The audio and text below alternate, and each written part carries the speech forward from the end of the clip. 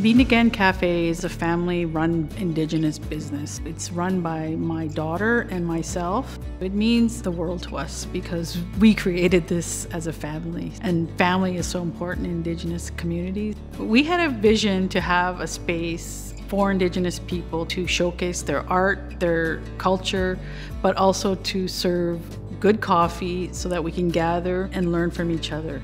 The cafe is named from the word Beandigen, which is means come in or welcome in Anishinaabe, which is our language. We just changed the spelling a little bit and adapted it to the coffee shop.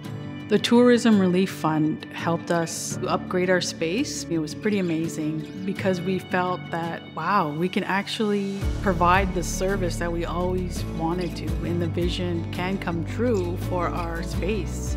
We're really excited to have people come in to buy art, but also to experience art. So with our workshops, we have beading circles every weekend. We have singers, drummers, spoken word, all kinds of different events to showcase who we are. We are so excited for what's coming and expanding and doing so many other things. Miigwech.